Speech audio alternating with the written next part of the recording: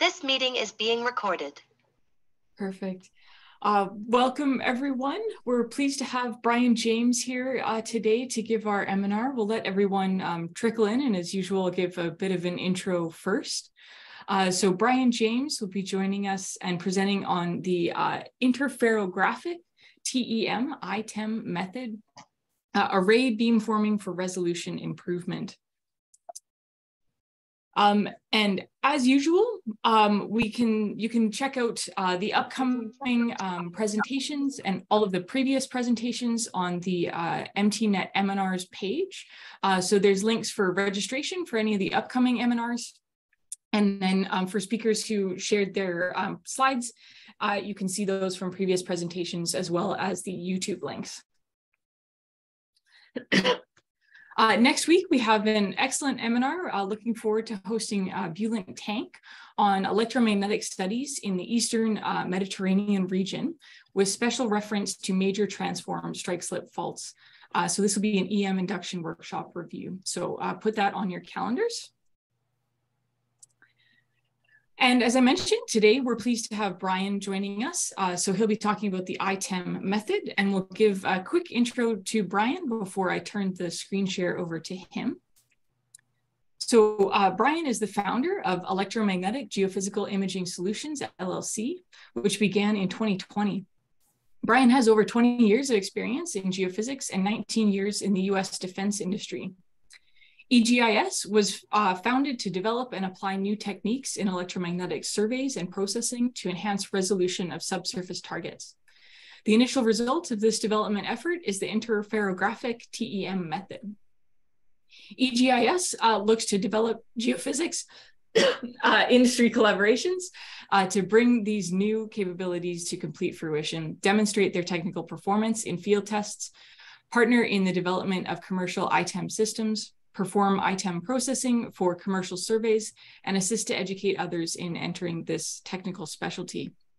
And so with that, I will stop sharing and hand it over to Bryan.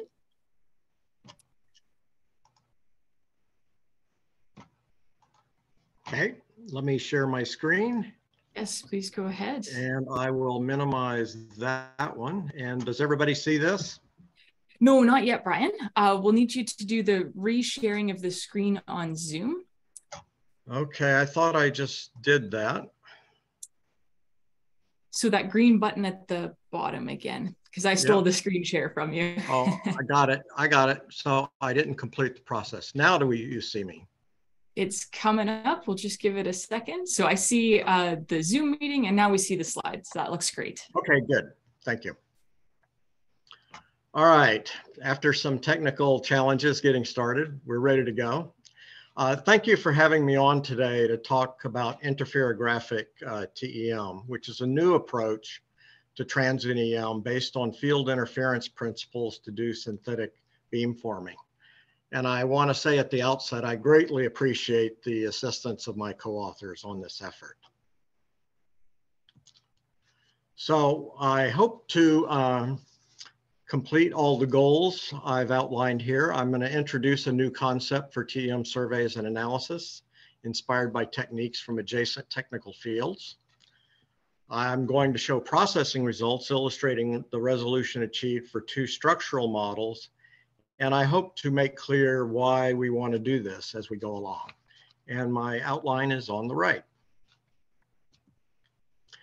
So at the top level, this is sort of the preview of everything in here.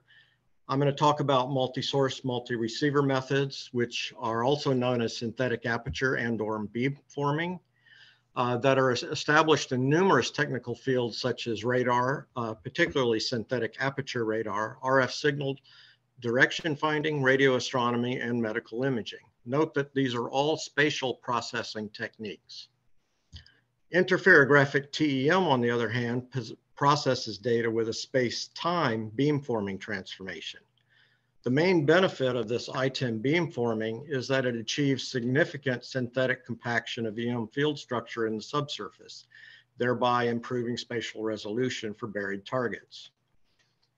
A nominal approach to a survey would have magnetic field profiles repeated for each of approximately 10 source positions. And as a result of that extra effort, it is best applied with drones in a semi-airborne TEM survey. The sources are on the ground surface. The drones help drive down the cost per point, while the number of sources drives up the cost, of course. So I think we arrive at a happy medium on this. And the system for terrestrial application would be called Drone-Enabled Interferographic Transient Electromagnetics, or DITEM. These multi-source, multi-receiver TEM data sets, we're able to quickly analyze those into 2D images. And I do expect that eventually the greatest resolutions, the resolution gains we will get will happen from internalizing this sort of processing within 2D and 3D EM optimization software. A couple of words about my background. I started out in geophysics and then left for 19 years working in the US defense industry. It's in the defense industry where I gained a lot of exposure and insight into other techniques and a great appreciation of cross-fertilization of ideas across technical disciplines. After retiring from the defense industry, I came back to geophysics specifically because of the advent of drones and they're opening a viable path to do this sort of data-intensive concept. I was hearing a lot about drones from Ron Bell and then later on Johannes Stoll, so I jumped in. Okay, let's get to some background on array methods and adjacent technical fields. Interferometry and synthetic apertures both are widely used in a wide variety of wave propagation techniques. Some of the acronyms are SIGINT stands for Signals Intelligence. SAR, of course, stands for Synthetic Aperture Radar, and GPR stands for Ground Penetrating Radar. These are all wave propagation problems. So to highlight a couple of things, the first figure in the lower left shows the basic approach to doing radio wave interferometry in radio astronomy using path length differences, basically phase differences, to do direction finding. The next figure over shows a spotlight mode SAR system. An individual SAR beam encompasses an area larger than the scene. A sequence of such collections enables processing to unmix all of the detailed information contained in the raw data. There are also many varieties of medical imaging that exist that use a wide range of techniques. It's a very rich field. Specifically, the magnetoencephalogram, or MEG, which is a close relative to the more common EEG, uses a beamforming approach that I have adopted for the TEM problem. MEGs measure magnetic fields around the human skull to locate where currents are flowing in the brain. Okay, so for synthetic apertures in the wave propagation world, this is really what it's about in a summary form. The concept uses numerous small antenna positions sequenced end to end to combine and become a synthetic large antenna. Small antennas by themselves are undesirable since they have very small antenna gain and wide beams. Whereas what we want are large antennas with high antenna gain and narrow beams for spatial resolution. Such large antennas are often too large to actually build and field, hence the synthetic aperture concept, which is purely spatial since wave propagation creates time separation of returns from different ranges. It achieves nearly complete unmixing of signal returns, and it provides very high resolution beamforming. Okay, there is a little bit of prior work in EM geophysics with synthetic apertures. 2 PhDs were done at the Colorado School of Mines under Roel Snyder, and they demonstrated that synthetic apertures can in fact be applied to EM geophysics. They did this for the frequency domain marine CSEM context. And it required a reference model, and they were focused on a single layer in that medium. And they did show signal enhancement for that, for a potential pay zone. Some antenna gain enhancement is therefore demonstrated, and possibly some slight narrowing of the antenna beam pattern, but that's not clearly specified. They have little to say on the subject of spatial resolution. Later on, following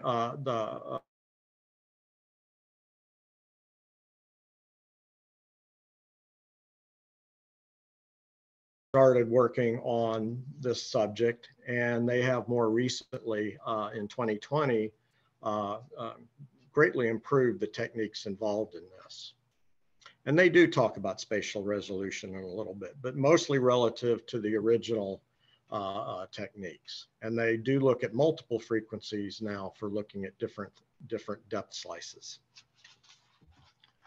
However, there are issues when it comes to using synthetic apertures in the context of diffusion physics.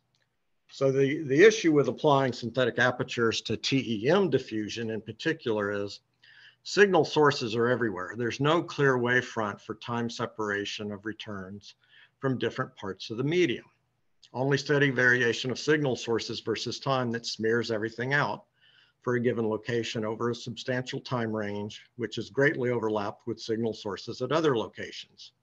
In other words, we have highly mixed and overlapped information.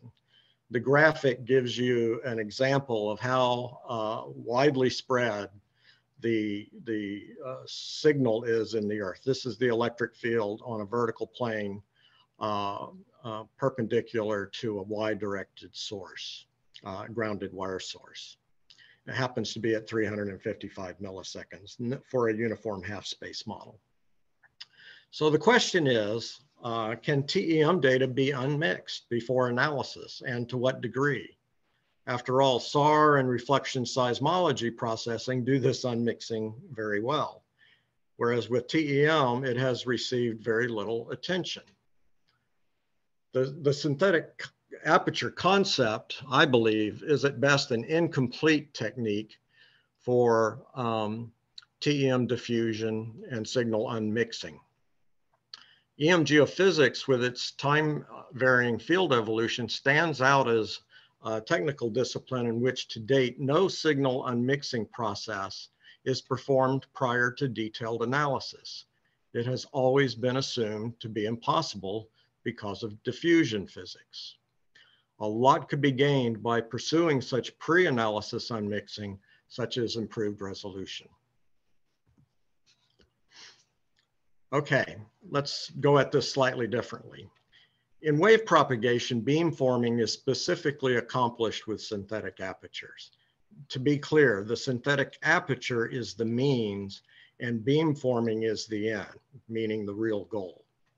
So for TEM diffusion physics, let's just focus on beamforming itself.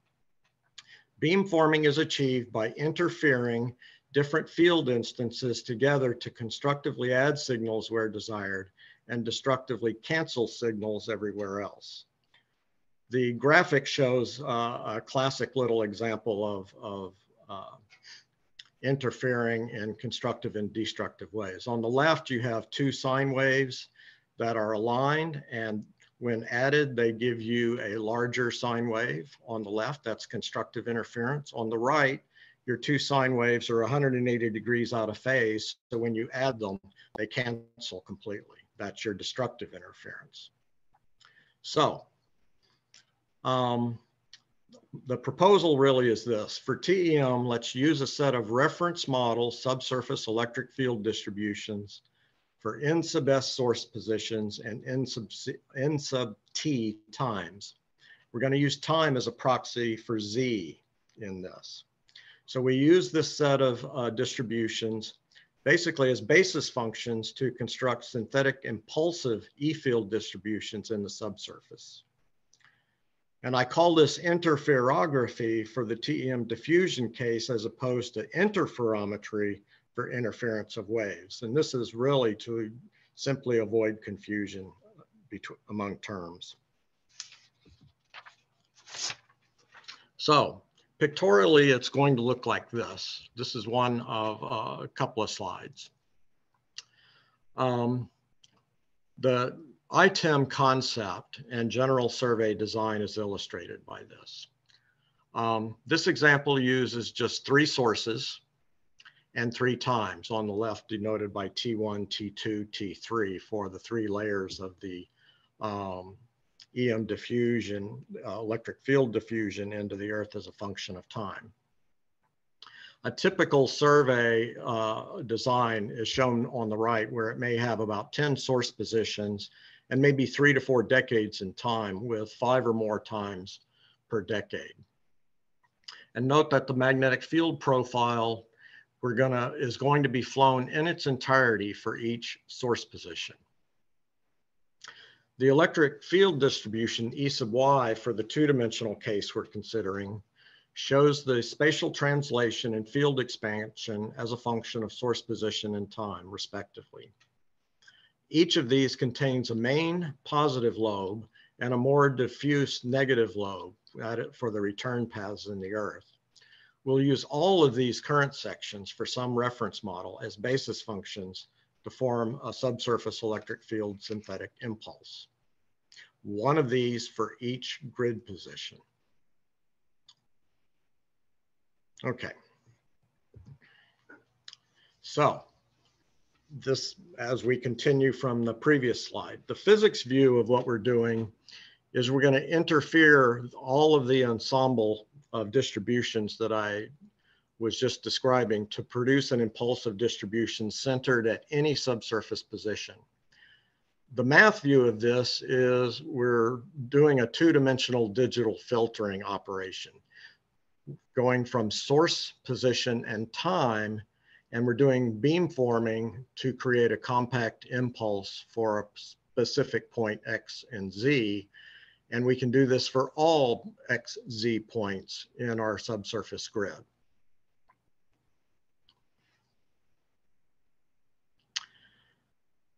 Last step, I'm getting ahead of myself. Each E sub Y filtered, we'll call it, distribution you see has a main lobe of high amplitude, as well as 2-dimensional side lobes. And then we remove those side lobes by application of a threshold. And what you're left with is what is shown at the bottom. So we achieve a synthetic concentration of the electric field at every position in the subsurface. And this promises resolution enhancement. And we do achieve partial only, but very significant unmixing of TEM fields by doing this. Okay, and last step with this, the same weights that we calculate to produce the electric field impulsive distributions are also applied to the magnetic field profiles, both reference, model, and the field data. These filtered profiles also display a main lobe and side lobes. The graphic shows a result associated with a single electric field impulsive distribution at one XZ position in the subsurface. And you repeat all of this for all of your positions in your subsurface grid you have defined. Note that for shallower XZ positions in the subsurface, this distribution will look a lot spikier. And for deeper XZ positions, it will spread out a lot more. Okay. Formulation, I don't want to get into the weeds with this. I just want to give you a summary on this one slide. The calculation of the weights is a space-time digital filter. And I'm describing this for a 2D Earth with a 3D source oriented in the Y direction. The 2D assumptions effectively reduce the EM problem to a scalar form as shown. The computed electric field impulsive distribution on the left side is a small distribution in the XZ plane, a vertical plane, and you have one of those for each grid position X star, Z star. Okay, so each Each of those is distributed in X and Z, but they have a central focal point, which is denoted by X star and Z star. The input electric field distributions on the right side are in X and Z, of course, and one of these for each source position, X sub S, and time T. The beamformer weights, W, to be calculated, translate these X sub S and T E-field distribution inputs into X star, Z star impulsive outputs. The weights are determined by a minimization under constraints formulation using the Lagrange multipliers method.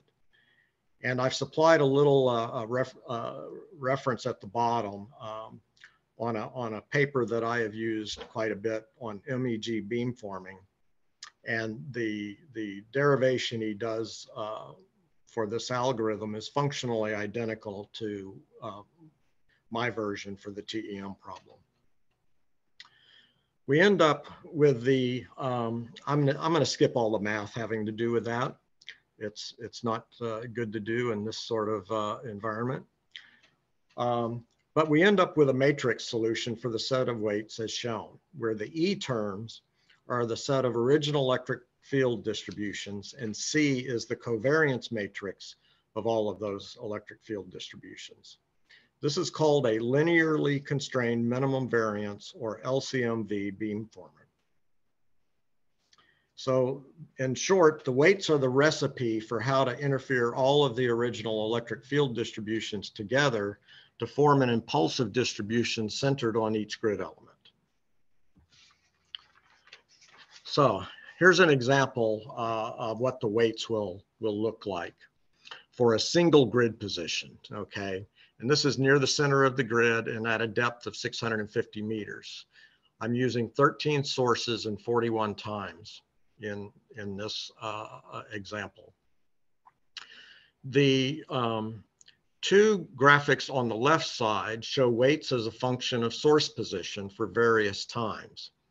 X-axis is the source position, Y-axis is the interferographic weight value. The upper graph shows 3 consecutive times from 7 to 11 milliseconds. The lower graph shows 3 consecutive times from 70 to 110 milliseconds. Note how the weights are more localized in source position at earlier times and spread out further at later times.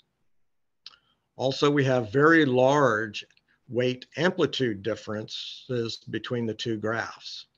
The scale in the upper left is from -40 to +20, whereas down below the scale is -6 to +6. So a much smaller amplitude in comparison to those that are closer to the cell we're considering. Looking at sets of 3 times also illustrates the degree of weight variation as a function of source position and time. Now, the two graphs on the right show weights as a function of time now for sets of 3 source positions. Y-axis now is time, and the X-axis is our interferographic weight value. The upper graph shows the weights for the source in immediate proximity to the grid point in blue, and 2 other sources at positions moving away, black, then red. Notice the amplitudes of the weights getting much smaller. The lower graph shows the weights as source position continues to move away, blue, then black, then red, and the amplitudes continue to recede in value. Do note the variations in scale again between the two displays. With these, we again see large changes in weight values. The significant weights are spread over about 3 decades in time, with the dominant time frame being about 2 decades. Collectively, these weights form a space-time digital filter. The set of weights achieves constructive and destructive interference to create a synthetic impulsive distribution output. And we do this for each and every grid cell location in our grid. And these weights are unique for each of these XZ positions. Now that we have those weights, here's our example for the electric field distribution in the lower panel and the magnetic field profile in the upper panel. So these are what would be the filtered results at this point. Again, we're looking at a point near the middle of the grid and at a depth of 650 meters. We see a main lobe surrounded by low amplitude 2D side lobes in the electric field distribution. We then apply a threshold at 1/2 of the maximum amplitude, which is 3 dB in the decibel system. And the inset shows the limited extent of the high amplitude core of the main lobe remaining after thresholding. In the upper panel, note that the magnetic field profiles, both reference and acquired field data, are subjected to the same weights, resulting in the filtered impulsive shaped profiles shown. The y-axis is logarithmic, hx is in blue, and hz is in black. Hz is anti-symmetric and therefore not as clearly useful. We're going to focus mostly on hx.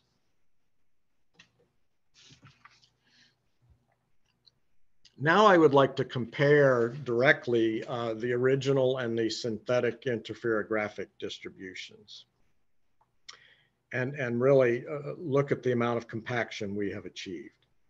The lower panel shows our ITEM result for the same position we've been considering and the result after applying the half amplitude threshold.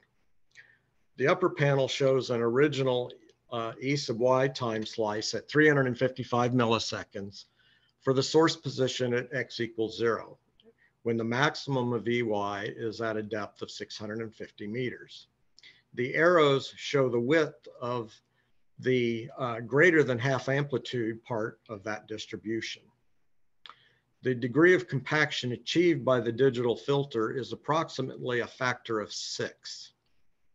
And the table in the upper right shows other compaction factors at other depths. Note that it increases with depth. Also, such reduction in spatial bandwidth implies processing gain is achieved, which is always a good thing. By processing gain, an example which most people are probably familiar with would be that's achieved in the FFT of a time series. Let's say you have a sine wave buried in noise and you have a 2000 point FFT. The processing gain is equal to 10 times the log of n over 2. So basically 1,000, the log of that is 3 times 10, gives you 30 dB of processing gain. So when I talk about the degree of compaction spatially we're getting, we are achieving some level of processing gain, just like I've laid out how it occurs for the FFT. Okay, what do we do from here? All we've got right now are filtered E sub y distributions for a reference model and filtered H sub x profiles for a reference model and our acquired data. We don't yet have a geoelectric product. So there's two ways to go from here. We can use the beamforming results to directly develop a resistivity image section, which is what I will proceed to do from here. The other path is to internalize the interferographic processing into 2D or 3D optimization software. I believe this is the eventual best path, providing the greatest resolution improvements. But obviously this lies in the future.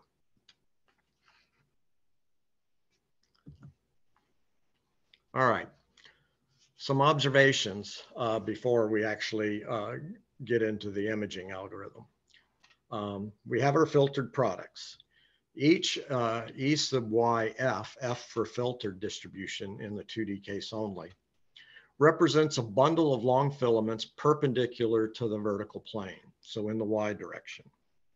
The HXF profiles, the filtered profiles, are nearly symmetric across the element position and optimally coupled to these y-directed filaments. HZF instead is anti-symmetric with a zero crossing over the element position, and we will not use these. As a first order approximation, the ratio of HX acquired to HX reference varies directly with the conductivity difference of the element bundle associated with it.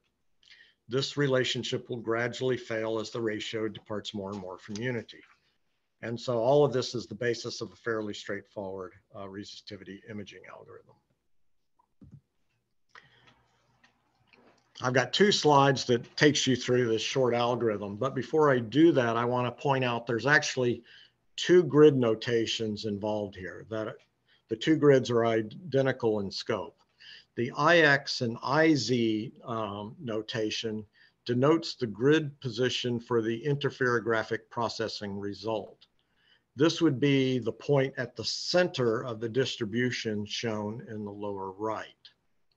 The KX and KZ grid contains the output distribution itself for each of those IX, IZ positions. We're doing the same for the HX profile.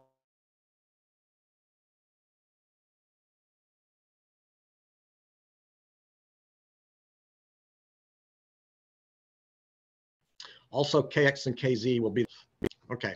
So step one, we're gonna just compute a simple residual being the HXF acquired minus the HXF reference. And that difference we're going to divide by the reference. Do this point by point in the KX grid notation. This is repeated for every IX and IZ interferographic processing result. These residual values, of course, can be plus or minus. Now we're going to compute two estimates of summed E field of each element in the subsurface using our filtered E field, the filtered reference distributions, as well as these residuals we've just calculated for every IX and IZ. As a reminder, the filtered electric fields have very limited non-zero range in KX and KZ after thresholding. So any given element in KX and KZ will have non-zero values and only a small number of impulsive distributions in close proximity to that cell. Keeping that in mind, we define these two accumulators. A sub E will just be the summation of all these distributions over all IX and IZ. The A sub R accumulator is done the same way, except that each term in the summation is multiplied by the residual value for the magnetic fields we calculated for the corresponding KX position. So whatever the magnetic field value is directly above. All right, at this point, we then ratio the two accumulators, A sub R over A sub E. And we're gonna end up with what I call delta J, which means exactly what we think. It is an estimated change in current in each subsurface cell relative to the reference case. It can be positive, indicating higher conductivity or lower resistivity, or it can be minus, indicating lower conductivity or higher resistivity. And then lastly, we produce a resistivity estimate for a given cell, mostly using the first formula, which you look at the denominator there, it is our simple linear assumption, 1 plus delta J. But as is very apparent, if delta J gets to -1, you have a singularity. And if it becomes even more negative, then you have, quote, negative resistivities. All of this is very problematic and nonsensical, of course. So as we approach those troublesome values, we change equations.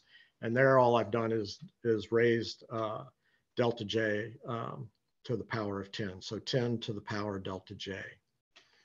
And I do the switch over between these two formulas at the value of delta J equals minus 0.8628.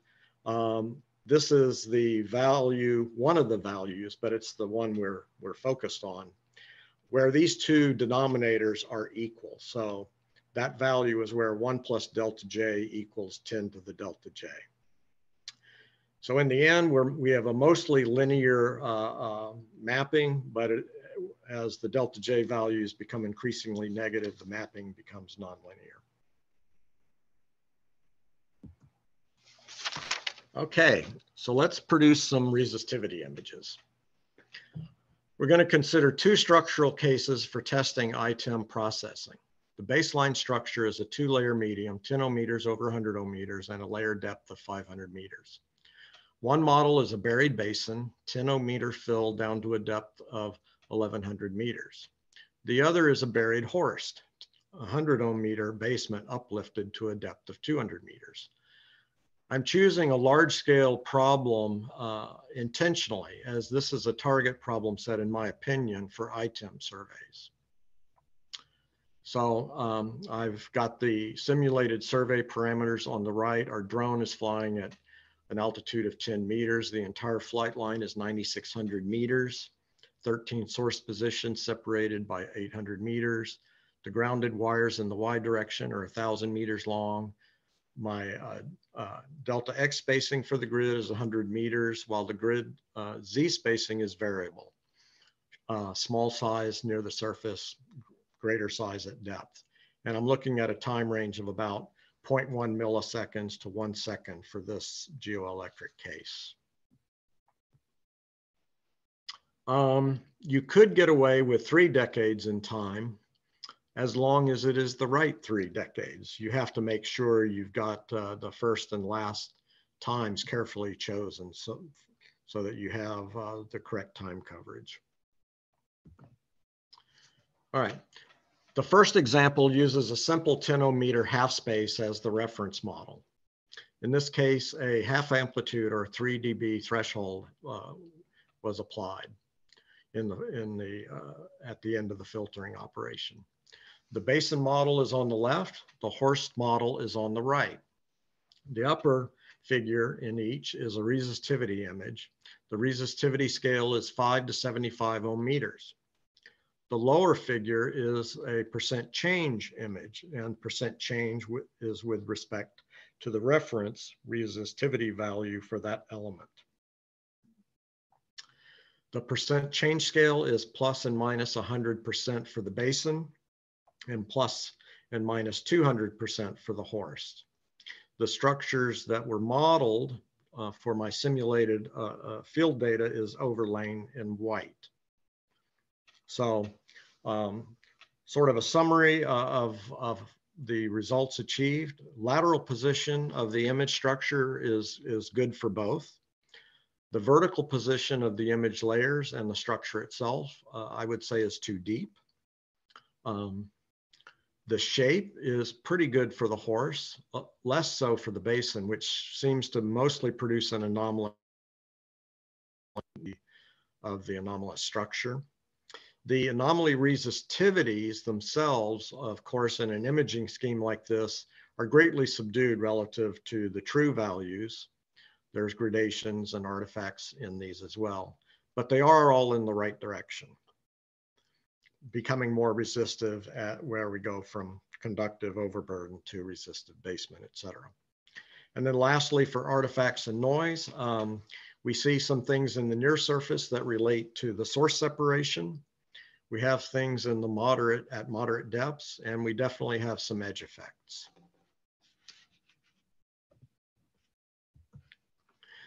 Next, I want to show you for the same reference model, a 10 ohm meter half space. I wanted to show you a result with a different threshold. And this is a 10 dB threshold, an order of magnitude. So 1/10 of the maximum value, which captures just about all of the impulsive distribution main lobe. So it's quite a bit larger than the half amplitude version. Mostly we get similar results. The spatial information hasn't changed much. It has become smoother, and the resistivity values and the percent change, of course, are much subdued relative to the 3 dB case. So more or less choosing a lower threshold so that we carry a larger distribution into our imaging, it pretty much just acts as a smoothing filter. And I think we'll dispense with that. Let's change models. The reference model is now the base 2-layer model. And we've gone back to the 3 dB threshold here. So 10 ohm meters over 100 ohm meters and a 500 meter depth.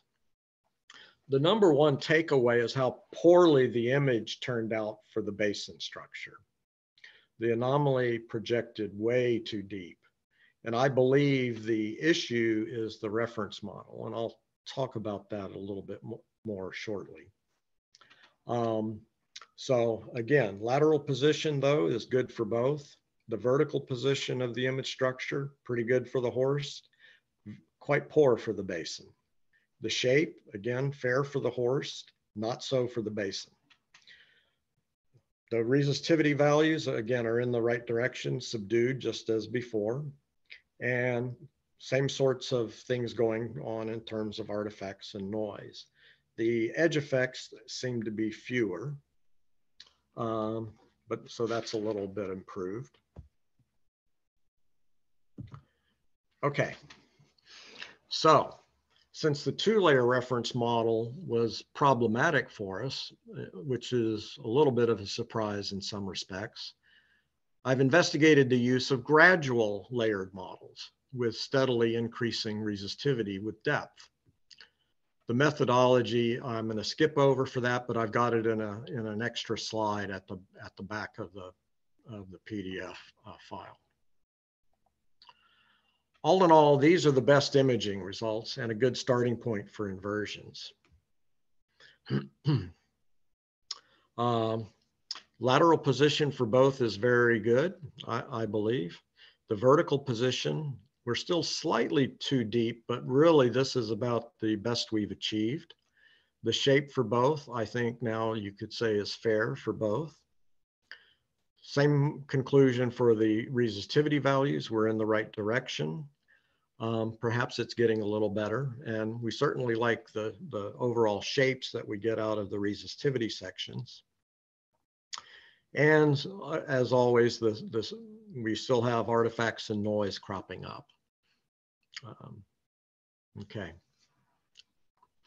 In particular, I think the gradations we see in these are reasonable, and as we'll see, they're not very different from inversion results.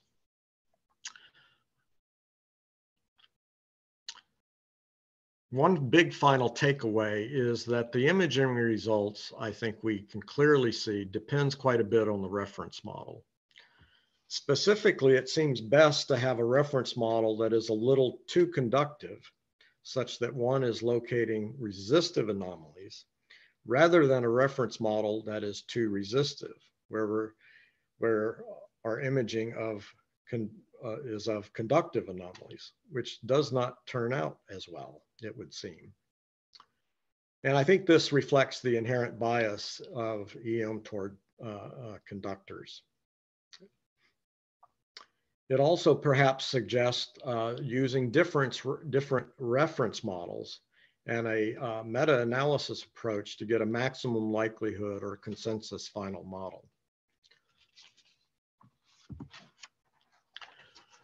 I now want to introduce some random noise into the data to see how the ITEM processing stands up.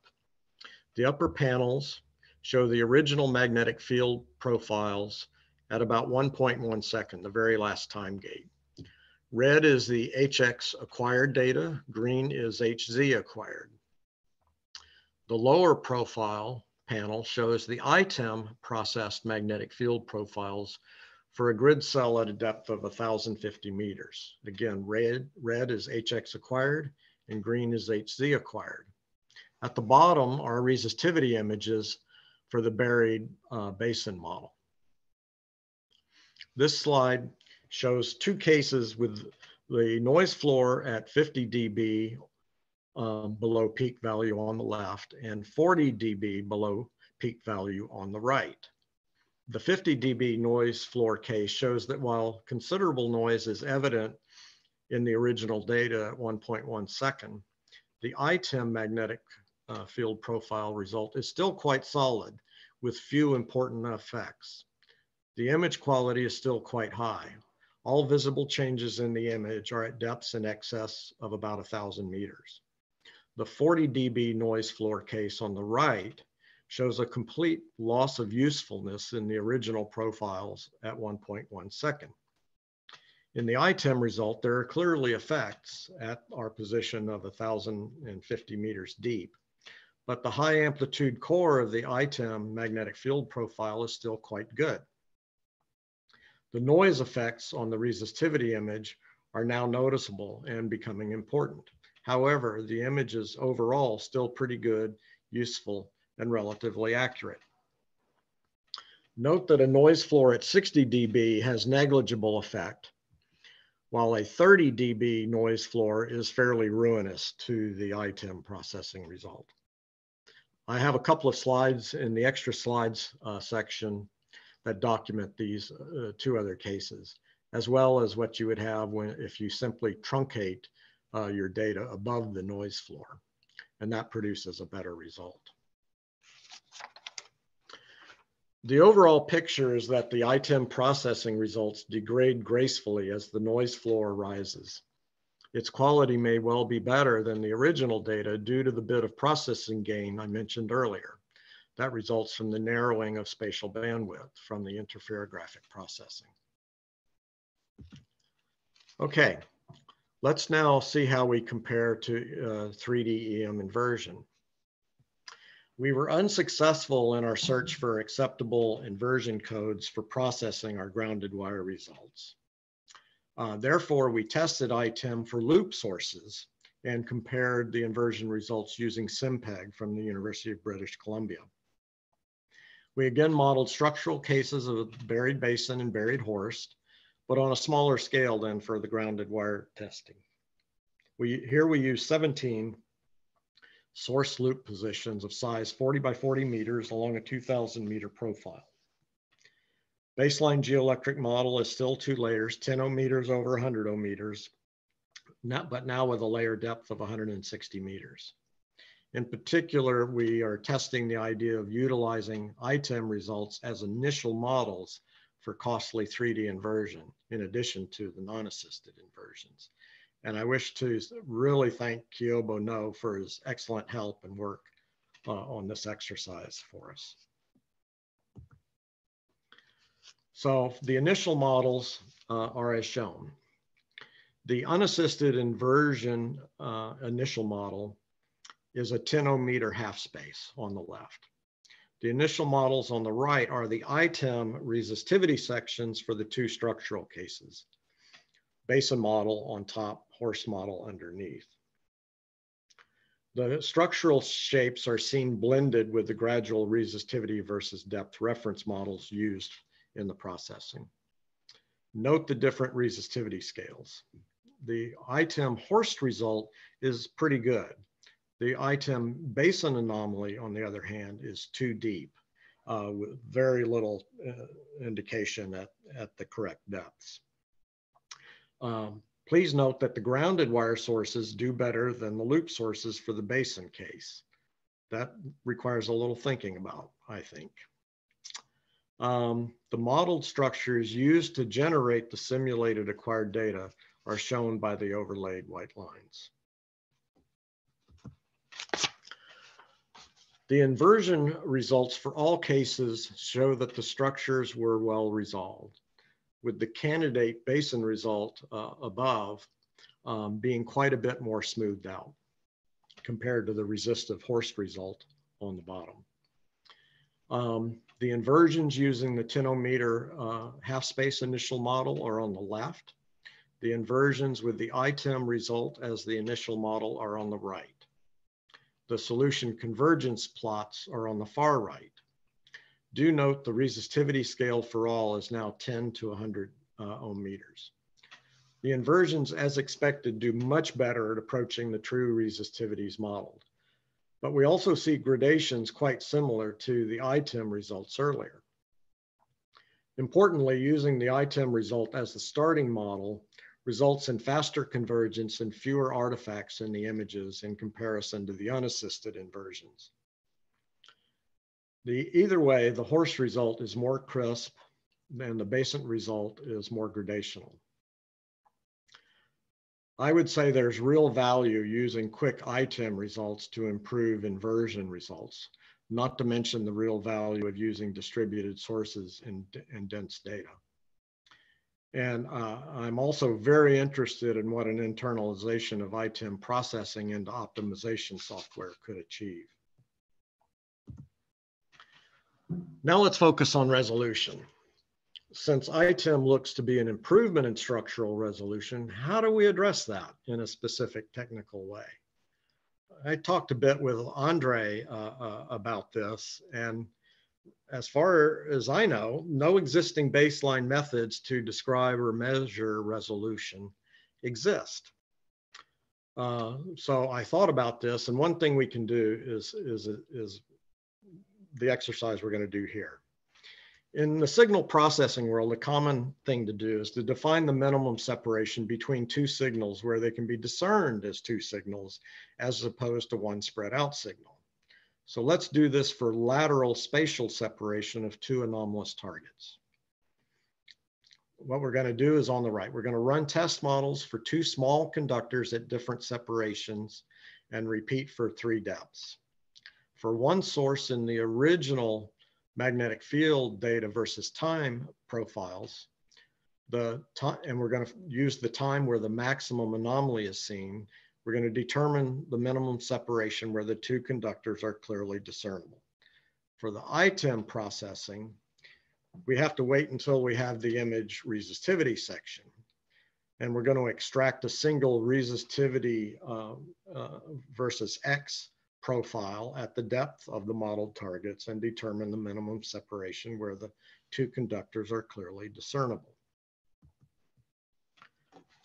Here's what we get. On the right are 3 cases of the 2-conductor lateral resolution test for 3 depths at 175 meters, 350 meters, and 700 meters to the top of the conductors. With each doubling of depth, the dimensions of the conductor also double. So the dimensions are 25 meters, 50 meters, and 100 meters, respectively. The lengths of these conductors in the Y direction is 1,000 meters. A modeling exercise is done for each case where the lateral offset between the two conductors is varied in 25-meter increments. So kind of coarse-grained, but enough to show us the basic results. The profile graphics show original HX profiles on the left and ITEM depth slices extracted from the resistivity images on the right. These examples are for the 2 conductors at a depth of 175 meters. Please note the difference in the conductivity contrast used in the original versus ITEM comparison. I had to increase the contrast for the original data to be able to see it adequately. For the original profiles, the separation of 150 meters shows 2 peaks, while the separation of 125 meters does not quite. For the ITEM depth slices, the separation of 100 meters shows 2 peaks, while the separation of 75 meters does not. Similar exercise was done for the other 2 conductor depths. The results for all 3 cases are shown in the table at the bottom. The general conclusion is that the current version of ITEM processing and imaging improves lateral resolution compared to the original profiles. And with only this course exercise to go by, I would put the relative improvement, meaning a reduction in the minimum visible separation at about 40%. The improvement may well increase with increasing depth. Not enough has been done yet to determine that clearly. This is just one resolution exercise, but the ITEM result is clearly an improvement for lateral resolution. And I've done no assessment of vertical resolution. I want to wrap up the resolution piece with just a few comments. This 2-target exercise is an example of a quantifiable resolution test, but we need others. We need metrics defining spatial resolution, as well as resistivity contrast resolution, et cetera. I think this is a subject where some work could happen in the EM, the academic EM geophysics community to help put together benchmark models and associated technical metrics. I think this would help everybody out, both academically and commercially. Down below is a different little subject I wanted to bring up, which is Occam approaches, which impose smoothness constraints to address non-uniqueness as well as numerical issues. And these constraints are not ideal for descriptions of real geology, which is mostly only locally smooth or not smooth at all. And then I bring that up because ITEM internalization and optimization software is going to come into direct conflict with these sorts of smoothness constraints. And this will need to be solved to achieve the full gains in resolution possible with ITEM processing. Okay, we're heading towards the finish line here. Discussion points. Field tests are the immediate next step, and it is doable whenever anybody would like. The systems to do so exist in some form. In the upper right, I show an existing system Johannes Stoll uses, his shallow EM system. We can do ITEM with either grounded wire or loop sources. I think we need to establish the problem areas for application of ITEM. In my opinion, those are the deep and structural problems. But in general, you could say any problem that is not well solved with existing capabilities, be it geophysics or drilling. Those problems as well, such as monitoring, that could always benefit from improved resolution. And then also, if computing resources for inversions are a bottleneck, ITEM imaging is a worthwhile alternative. And I would say, lastly, on this slide, that commercial success will depend on well-optimized system and field practices and the use of drones. The second part of the discussion is one of my big goals is to attract others into working with interferographic TEM. If in the end, I'm the only one doing this, then I view that as a bad outcome. ITEM achieves partial, though significant, unmixing of TEM fields. There's likely a range of theoretical and practical improvements to the present methodology that are possible. Full integration into EM optimization software, which is the eventual best solution in my opinion, is still to be done, as well as a full 3D interferographic formulation. And I'd like to end the discussion with this bold statement. With the interferographic TEM framework, we can systematically probe the limits of achievable resolution, as well as engineer the electromagnetic field structure to suit our needs.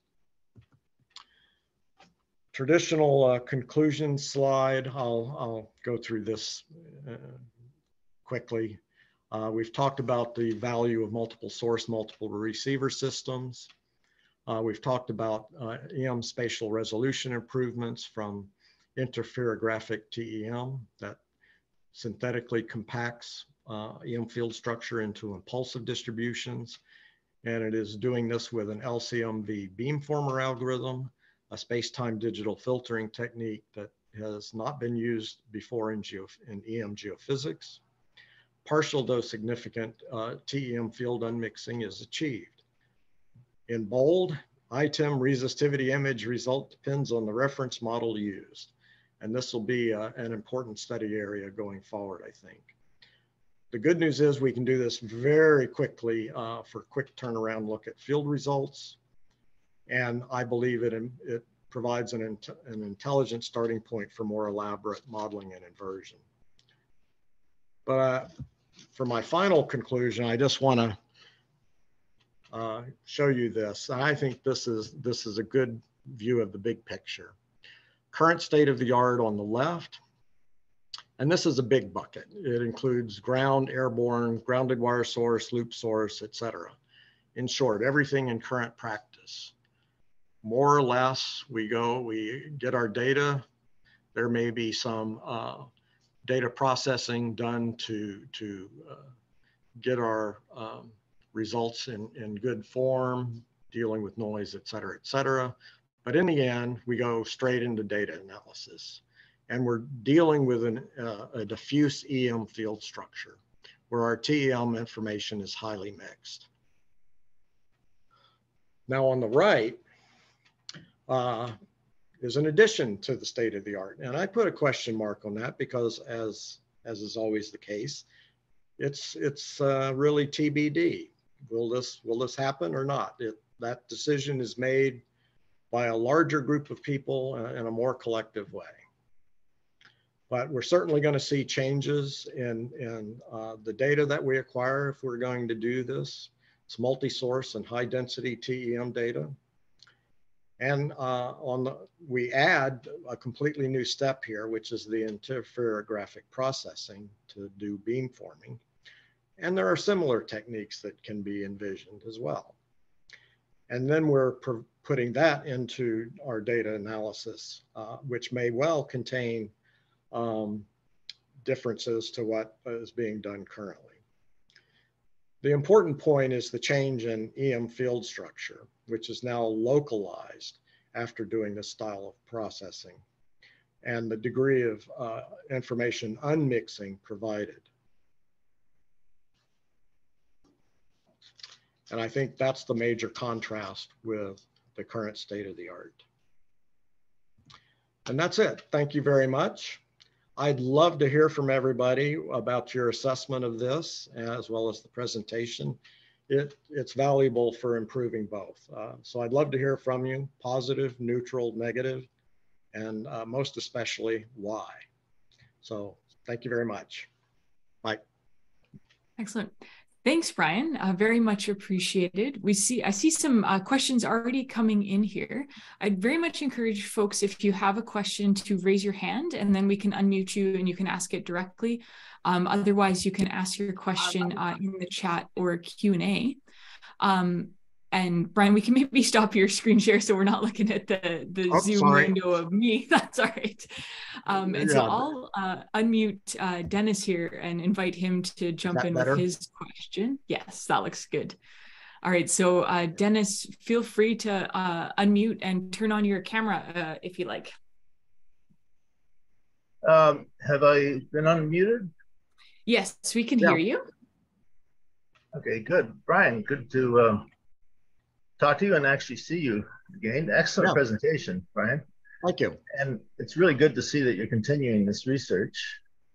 I have a few questions I think we might have discussed earlier when we talked, of a practical nature, because where I'd like to apply this is to mineral exploration, deep mineral exploration. Sure.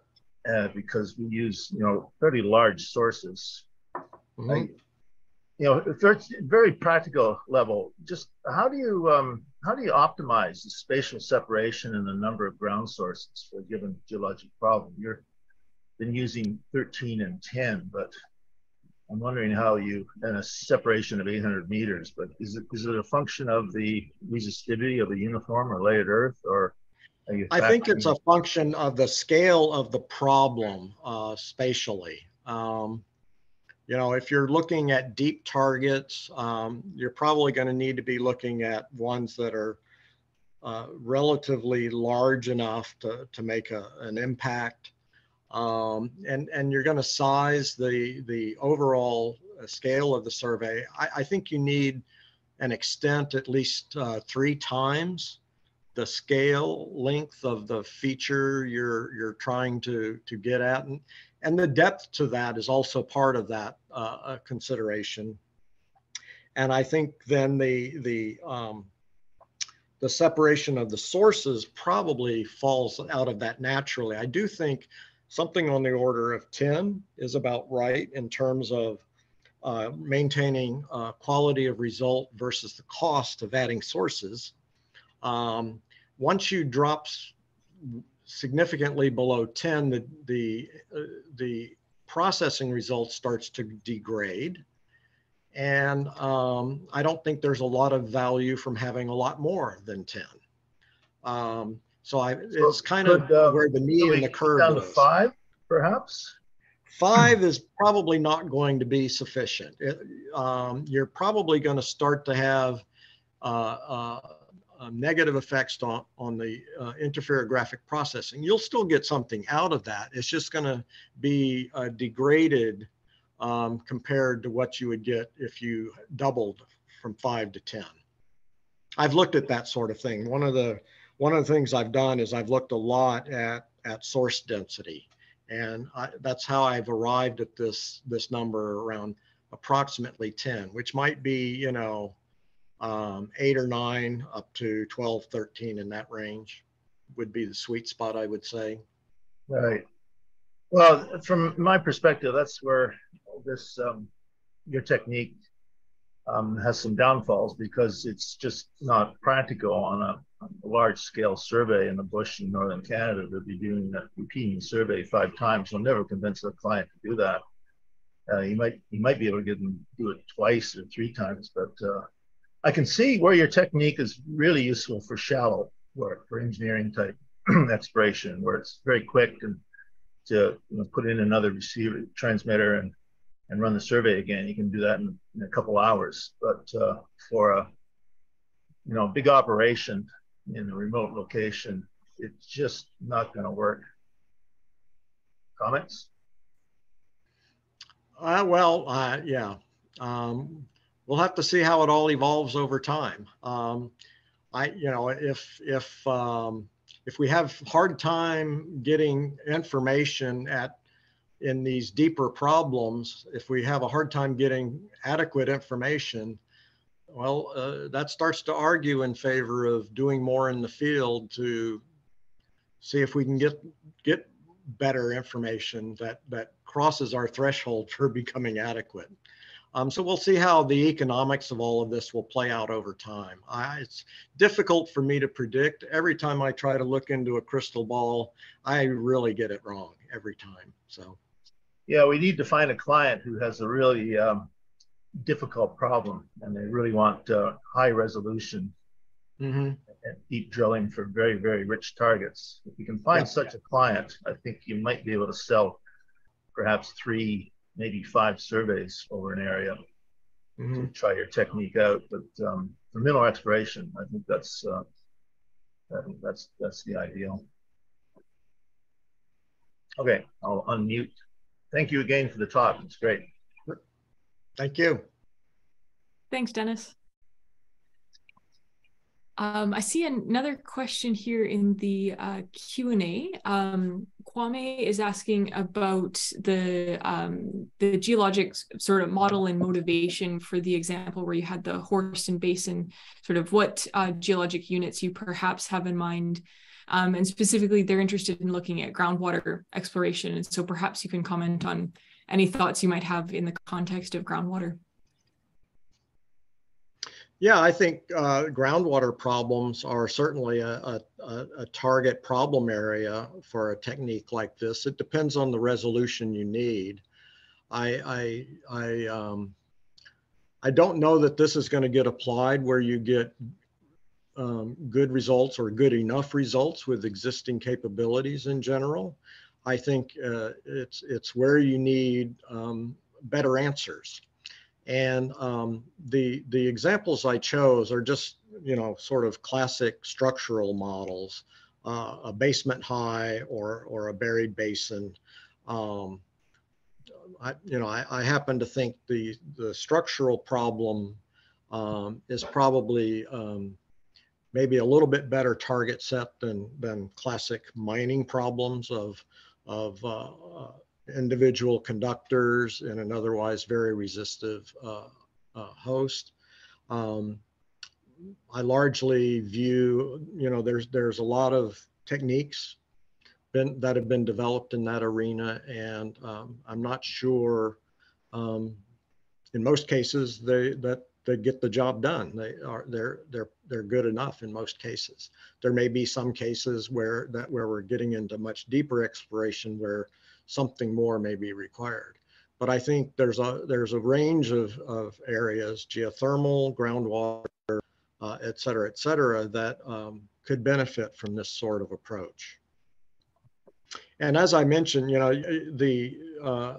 definitely the number of sources drives a survey cost up, which is why I believe that commercialization will really depend on the use of drones. The use of drones really helps to drive the cost per data point way down. And I think that helps to balance things out. All right. Thanks, Bryan. Sure. Are there folks with other questions? We'll invite a few more. I actually had another question for you. You mentioned and illustrated how important the background model is in being able to estimate that. So in practice, that's not something we often know. Right. How would you plan to approach that in general? Well, this is what I arrived at. I've gone to using a gradual layered model. So I would use the acquired data, and at each time I would find a half space, equivalent half space, that best fits that profile at that time. So as a function of time, I end up with a sequence of different half space, equivalent half spaces to represent that. So if I have a grounded wire source, I would be fitting to the HX data, doing that. If it were loop sources, I'd be using the HZ data. I can then translate that sequence of half space models versus time into a resistivity versus depth model.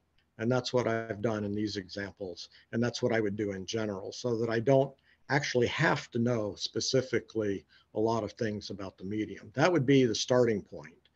And then as processing went along,